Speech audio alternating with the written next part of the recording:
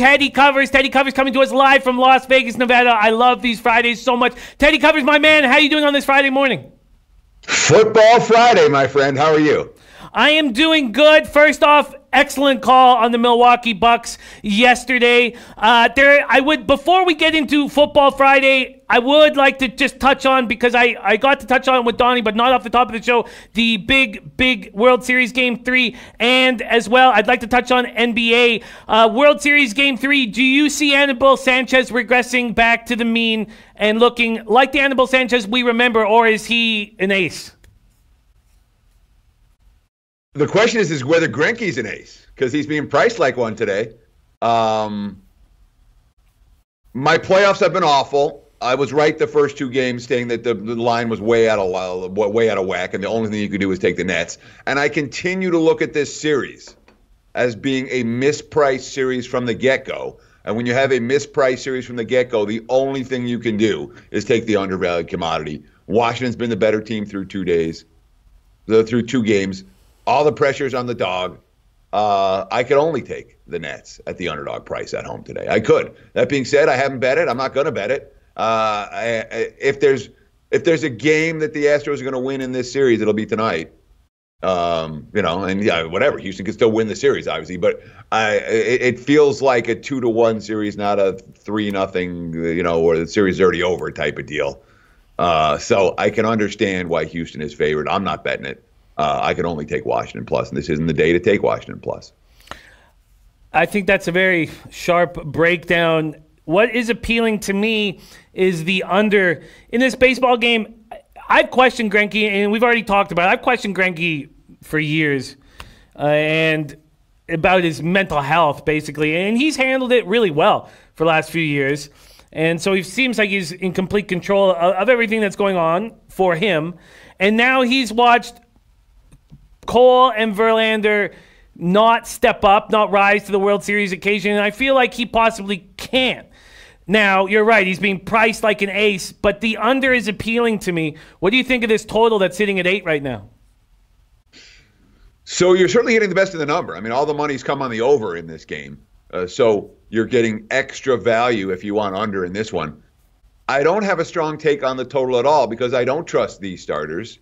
We've seen Houston's bullpen look vulnerable. We know that Washington's bullpen is vulnerable. And he asked me, what's the strength of the Astros right now? It's their lineup. What's the strength of the Nationals right now? It's their lineup. Everybody, we talk about the aces, but the reason Washington's here now, they're tearing the cover off the baseball, and they have been, and they've been getting all the clutch hits and all the 2-out hits, which makes me a little bit reluctant to step in. I mean, this is all sharp money on the over. And I'm a little bit reluctant to step in front of it for this one. So it's not an under I'm going to bet, Jimmy, but not anything I'm going to try to talk you out of either. I'm not involved in the total. I'm close to making a move. I like the 4.5 here. I'm close to making a move on that first 4.5, and possibly the full game, but no need to rush it. Do we expect money just to keep coming in on the over? Can I wait? All the leading indicator books are showing, 8 over minus, it's -8 at Penny now, -12 at Bookmaker, -15 at Westgate, -15 at Caesars. I don't know if we're going to see that much more over money. We've seen some. I'm not convinced we're going to see it. It's not like the leading indicator books are like, yeah, we're about to go to 8.5 or we're at 8 -25 or something like that. I wouldn't hesitate to lock in now.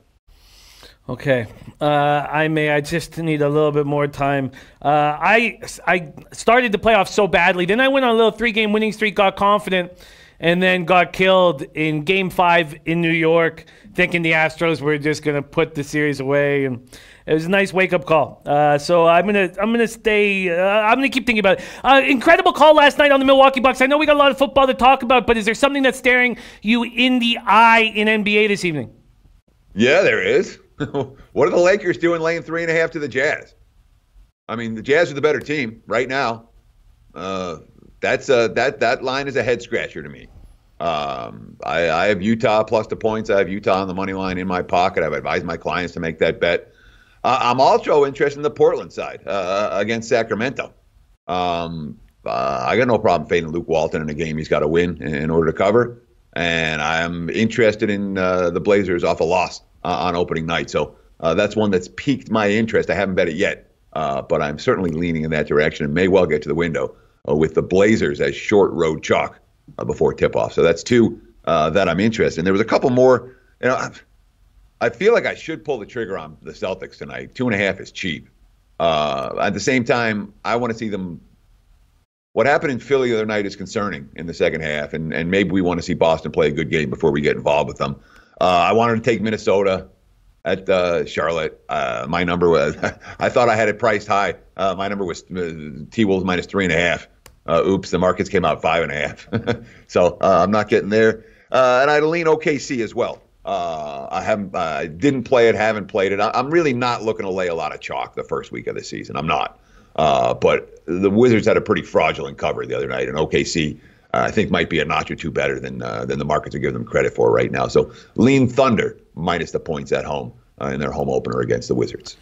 I love it. I love it. Also, by the way, I needed to make that bet that we talked about with the Capitals Canucks under 6.5.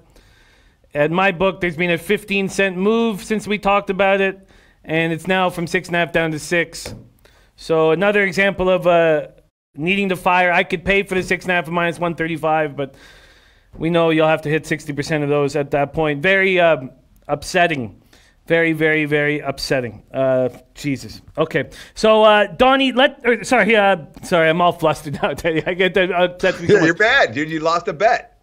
And that's, one of the things that happens when we do live shows. Okay, I mean, I'm sure your day is a lot like mine in a sense, Jimmy, in that you're walking around, you're making bets on your phone, or you're aware of what the lines are at various points during the day. Sometimes you're on air and it just happens, Again, I don't like to bet on air.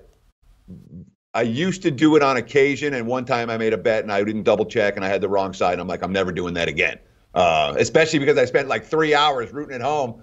I came in bad beat fashion for the other side, and then I'm like, oh my God, it was me that just got bad beat. I punched in the wrong thing, and that was I'm like, I will never do that again. So I focus when I place my bets. I mean, I don't do it on air, which means that on occasion we're going to miss bets because we're on air. It's just the nature of the game, and that's part of the cost of what we do when it comes to our own bankroll. Is that when you're on air and you gotta give opinions, and you have to, you can't be sitting there, looking for it. It just works out that way. So don't beat yourself up too bad off that. No, you're right. Okay.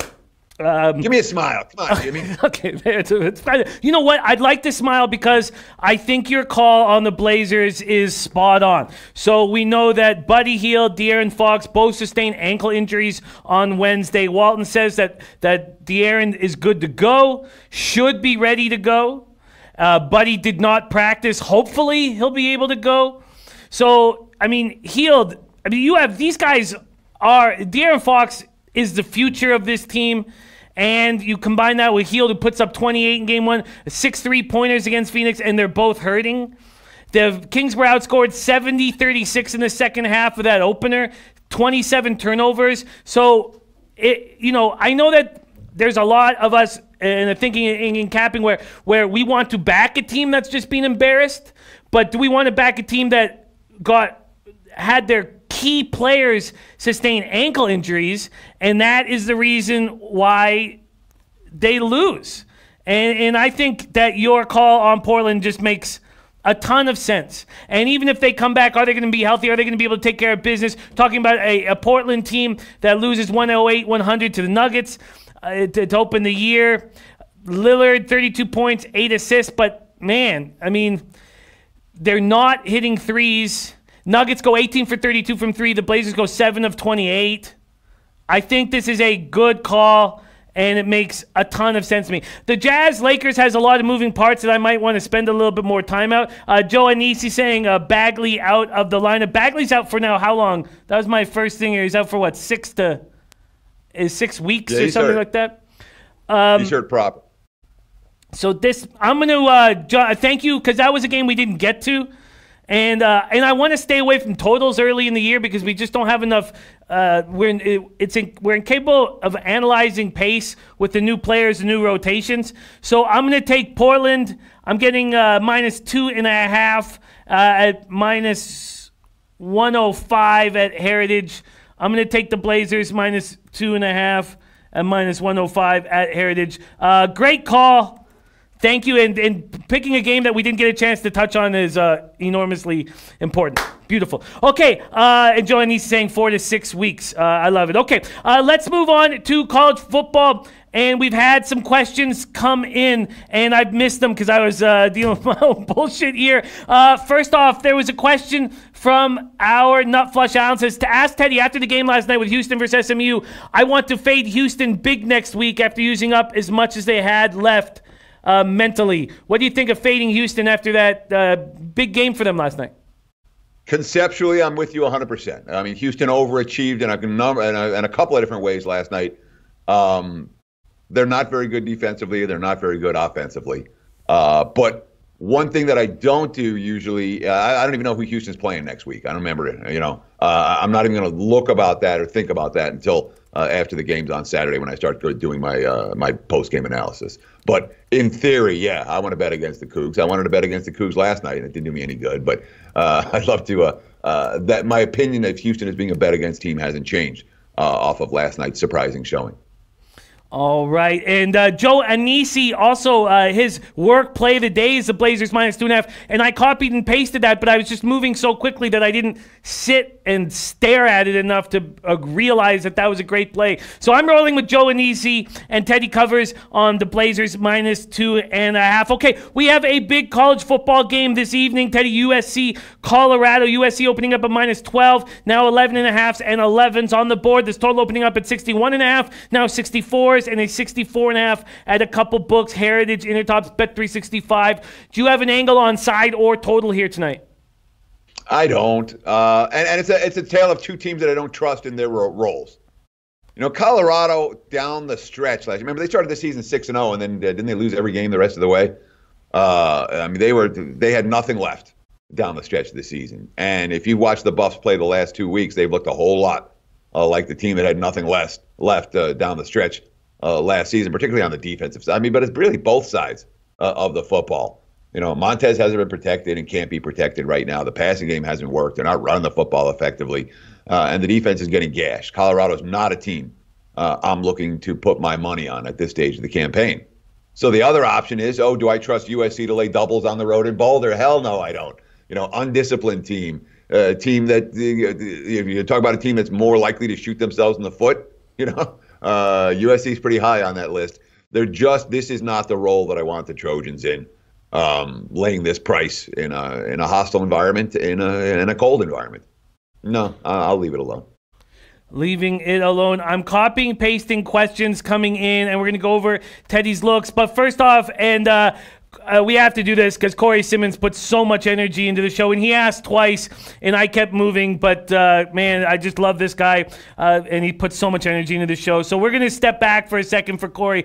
Corey talking about this Mavericks Pelicans spot, saying, can you ask Teddy how he feels about the over in Dallas, New Orleans? It's been sitting at 228 all morning. At least I didn't check it last night in this Dallas, New Orleans spot. So I'm very impressed with the Pelicans, Teddy, and I hope they lose as much as possible because I want the value to increase on them as soon as they get Zion back. I loved what I saw from Derek Favors, Brandon Ingram, J.J. Redick. The team, Ingram, 22 points. Josh Hart coming off the bench with 15 and 10. Redick coming in with 16 points. Holiday, 13 and 6. I think that this is a very good team, and I don't know what to make of the Mavericks right now with Kristaps and Luka running the show there. What are your early feelings on? And also Dwight Powell will miss this game.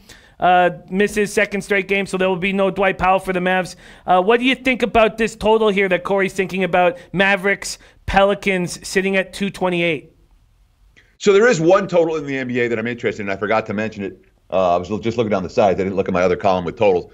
The one total that I am interested in tonight is Minnesota, Charlotte over. We talked about the T-Wolves over the other day, and they're let's play them over every game until proven otherwise right now.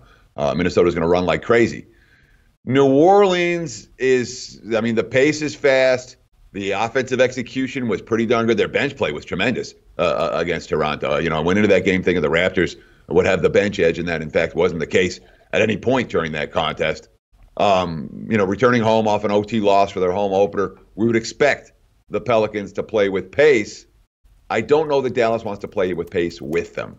And that's the concern here for total-wise. You know, New Orleans wants to push. Dallas, not necessarily in that same mindset. And when it comes to early season play, I want some. When I have a team that I think is mispriced a little bit in the markets, like Minnesota coming out of the gate, who had the fastest offense in the NBA in the preseason, and every quote out of Saunders is, "We're going to run, we're going to run, we're going to run." I'm not getting that from Gentry, so I don't feel like this is a mispriced total in that regard. If I had to play it, I would look over, but it's not one that I'm getting involved with. Good luck. All right. Great breakdown. Man, I can't wait to cap NBA with you all season long. What a treat this is going to be. Okay, so let's move on to Jimmy. Oh, yes. Let me jump in because you said something that stood out to me like a sore thumb. And if we're going to talk NBA theory, I'll do it real quick. But you said, I'm going to be betting on the Pelicans as soon as Zion comes back.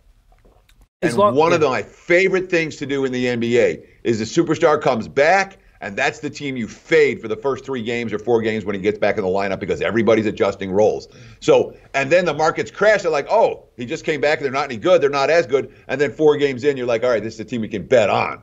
The little nuances are how do you make the money in the NBA, and that's a classic one. Zion's going to come back. The power rating of the Pelicans going to shoot up 2 or 3 points, and there'll be a bet against their first 1, 2, 3, even 4 games with Zion back on the court. That's a strategy that's made me a lot of money over the years. So I wanted to bring it up here. No, I like talking theory as opposed to talking specific plays as much as I can, because the theory will help you guys make money over the long term. The plays will may or may not help you depending on if I'm right or wrong. But I can at least break down the analysis.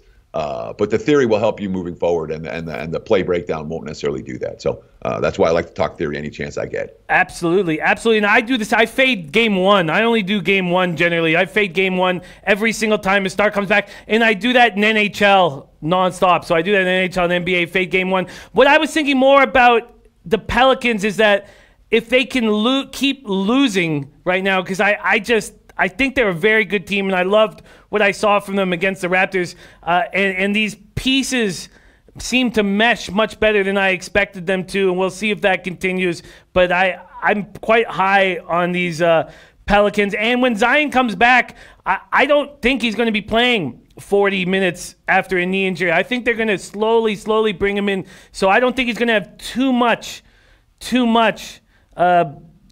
I know he's going to have too much control over the pace and situations, but that's a great call about fading when the star comes back into the lineup. Let's take a quick look at what Teddy has done so far this week, and I have it all listed right here. Let's get over it. Teddy, on Monday, Iowa State -8.5, Texas +1, Virginia -3. He was on Arizona State, but he got off of it and jumped on UCLA. Then yesterday, he jumped on Charlotte, North Texas over, and he was close to taking Western Kentucky. Teddy, did you pull the trigger on Western Kentucky?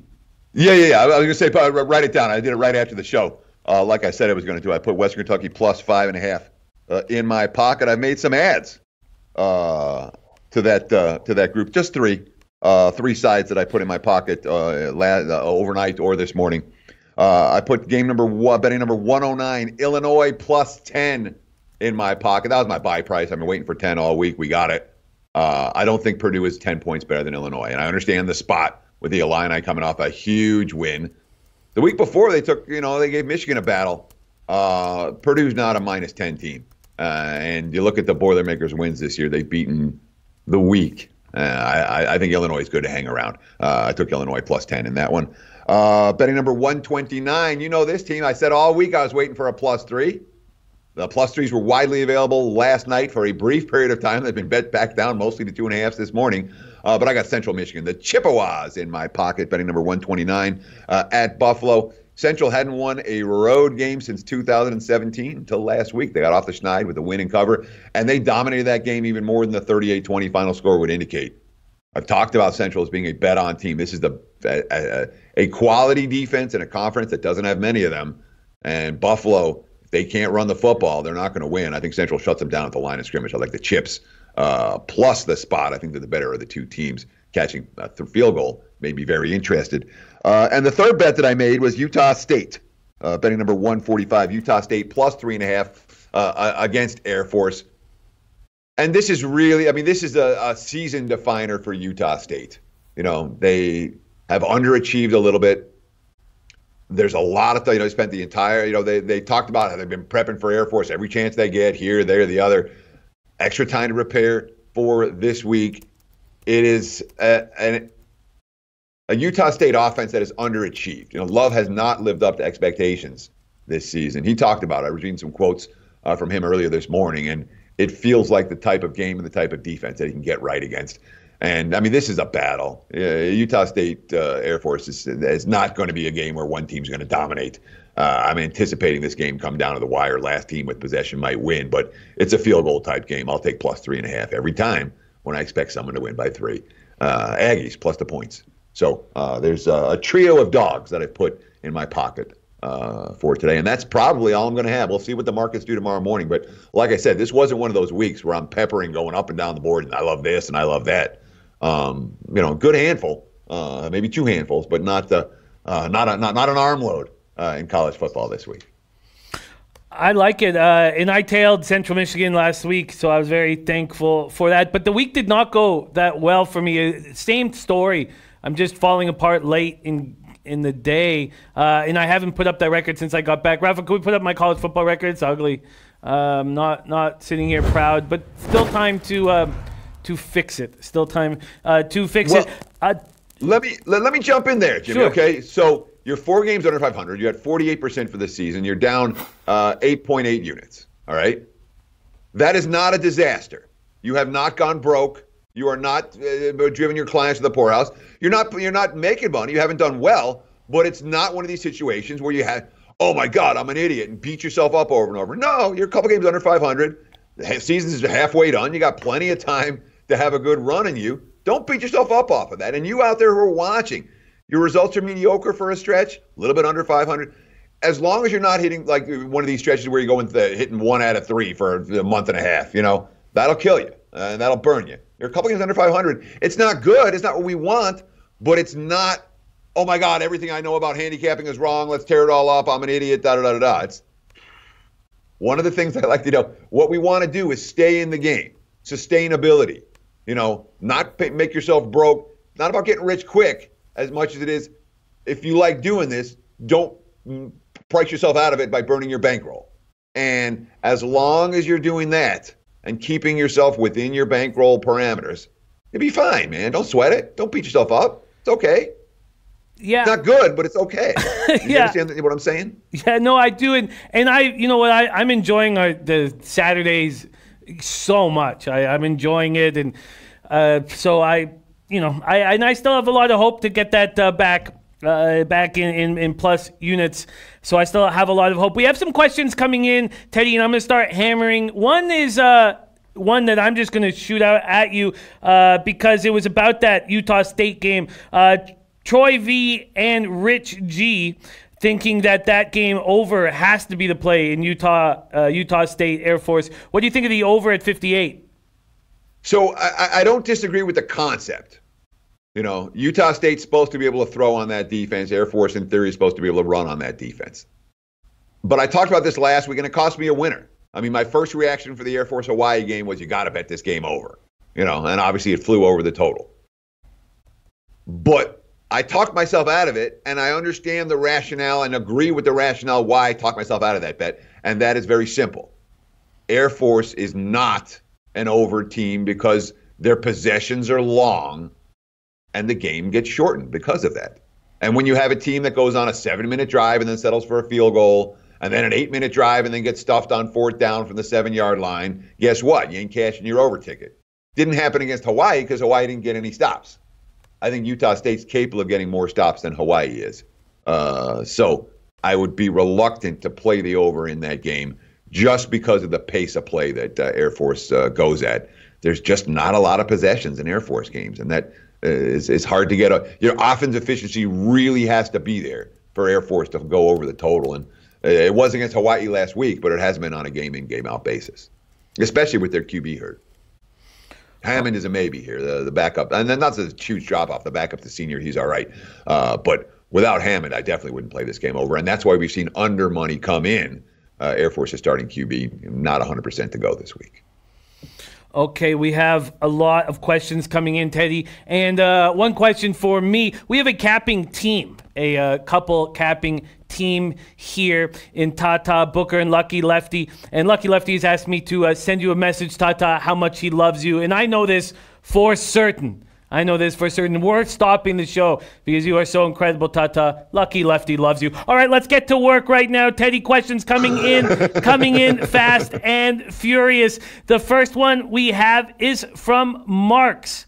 Marks here says, Teddy, love the show. Have an opinion on Army versus San Jose State. We spoke about it yesterday, so let's keep it kind of brief. But can we help Marks out on this spot? Army versus San Jose State, Teddy?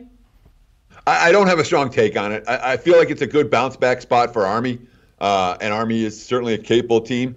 I'd much rather have Army catching points and laying double digits. San Jose with a QB who can chuck the football around. That could be a problem for the Cadets' defense. All that said, we are talking about the West Coast team traveling out of conference for an early start game on the East Coast, and I don't know that defensively San Jose is going to get a ton of stops here. So not a game I'm getting involved with. Good luck, however you decide to play it.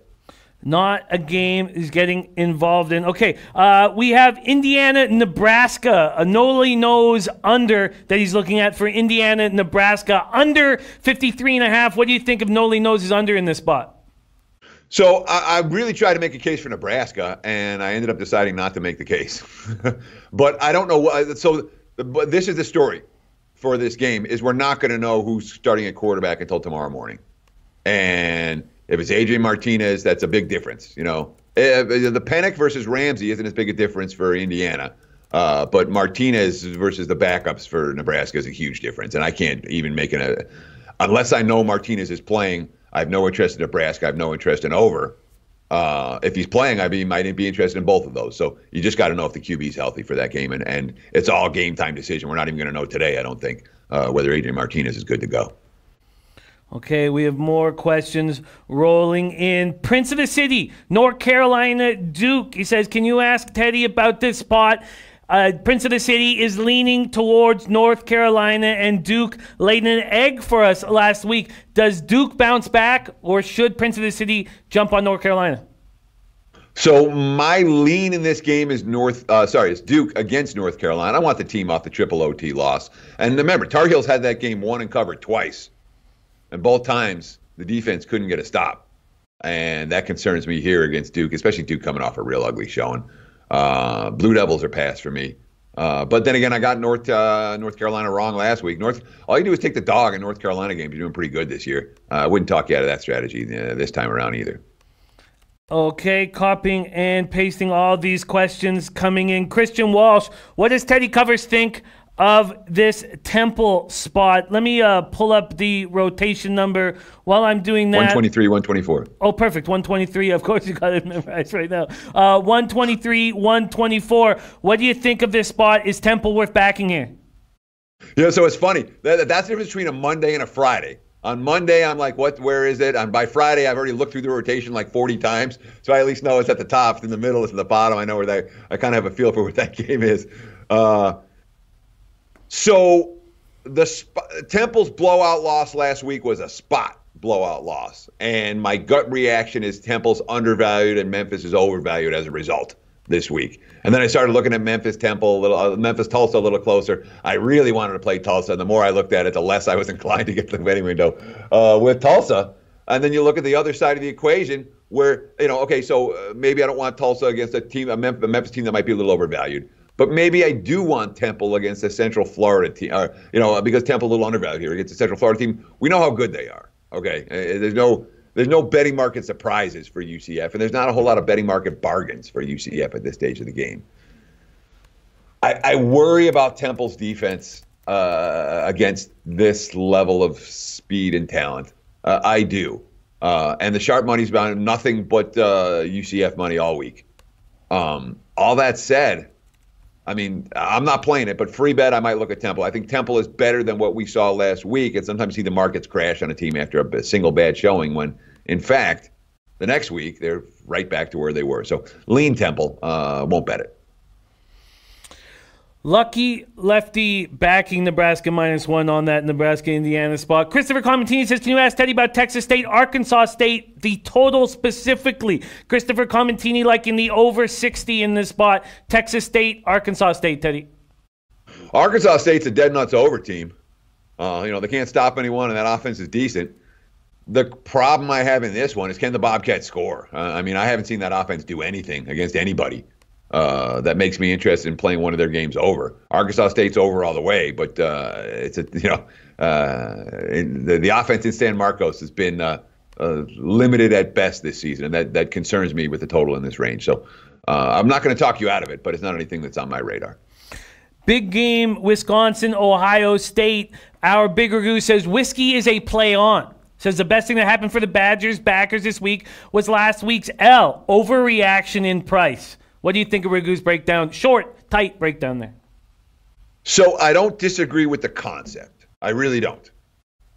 But I disagree with Wisconsin as being a bet-on team.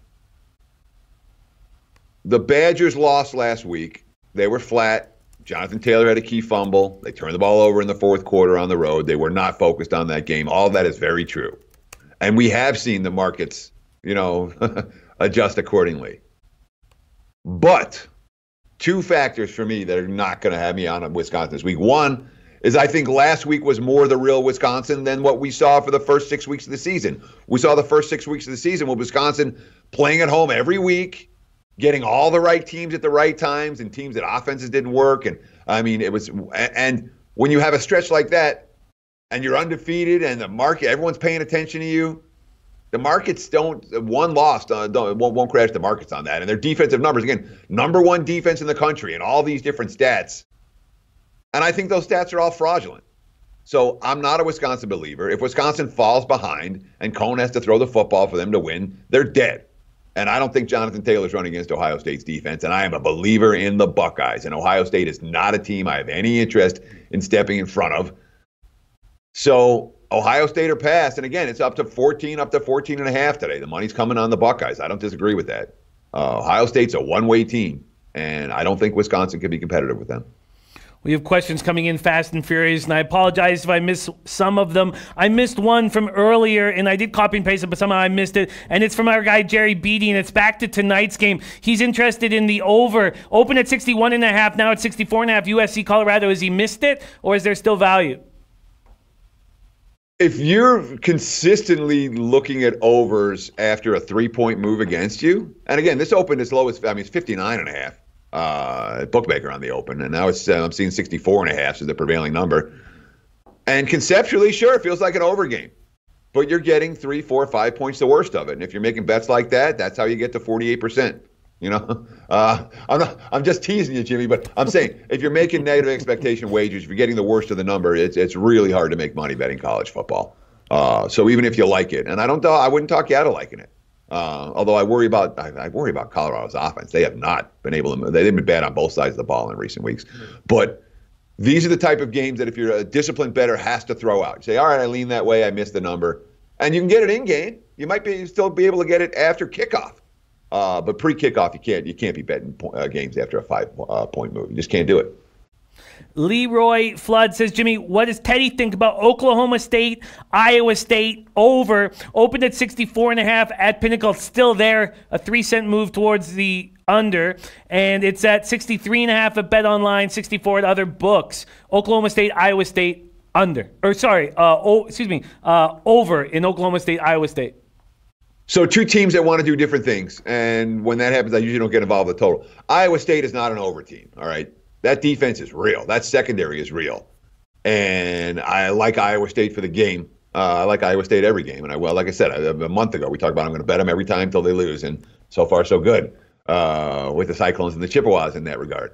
But the reason I like, and if you notice, the teams that I tend to like are teams that play defense, not about offense. We're talking about the NBA and the Pelicans, what they're going to look like. I want to see New Orleans get a stop before I'm excited about betting on the Pelicans. And it's a similar story here. It's who's getting stops. Iowa State can get stops. And if it's played at Iowa State's pace, Oklahoma State doesn't have the big plays.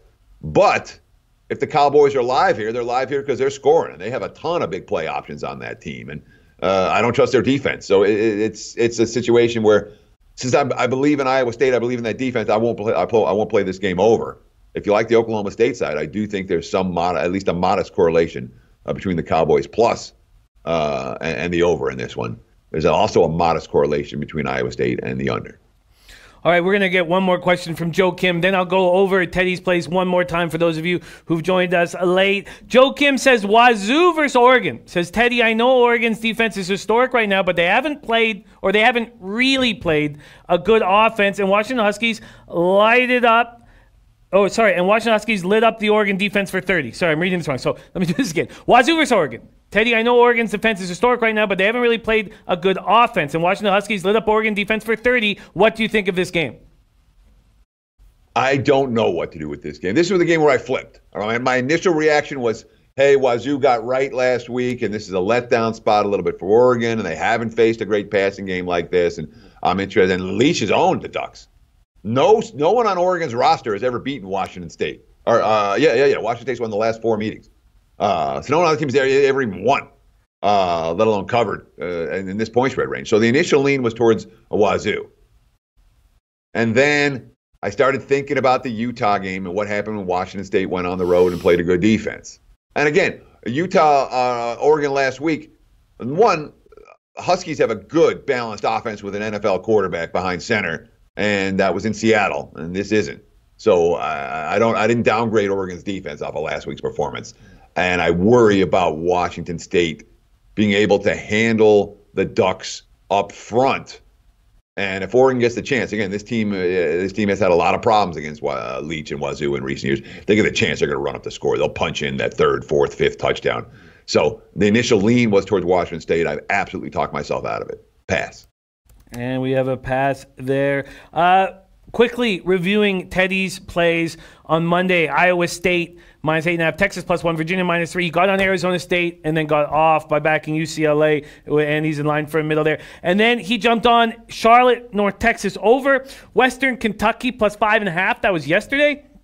And then today, Illinois, Central Michigan, Utah State, 3 dogs that he added to his card. There he is. Teddy covers here Monday, Tuesday, Wednesday, Thursday, Friday mornings, and we love having him. Please follow him on Twitter. Lowbaggers everywhere. Follow this man on Twitter, Teddy_covers. Very, very fun follow. Teddy covers another week in the books. I'm excited that NBA is here. I can't wait to cap NBA with you. I tailed Teddy with the Blazers -2.5. I think that's a great look with the ankle injury sustained by the Kings guards in their first game, an ugly loss that they had. And then we have college basketball coming very soon, Teddy. I can't wait. What a treat it is to roll with you each and every day here. Thank you so much for joining us, and have yourself a great weekend, and thank you for sharing all your hard work with us. Hey, thank you, Jimmy. Appreciate the opportunity. Appreciate all the low baggers out there. Guys, kick some ass this weekend. Best of luck. Enjoy the games.